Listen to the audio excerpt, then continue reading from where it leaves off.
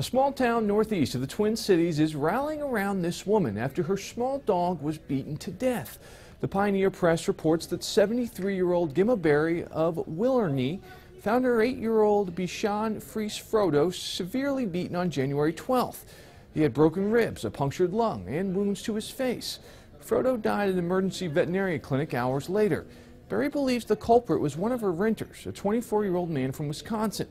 She immediately kicked him out of her house even before getting his January rent. Frodo's vet bill totaled $2,700. A GoFundMe page has been set up to help Gemma. One of the creators says they hope to raise enough money so that she won't have to worry about having a roommate for a while. They have raised more than $1,200 of the $3,000 goal as of Wednesday afternoon. Matt Yurus for WCCO 4 News.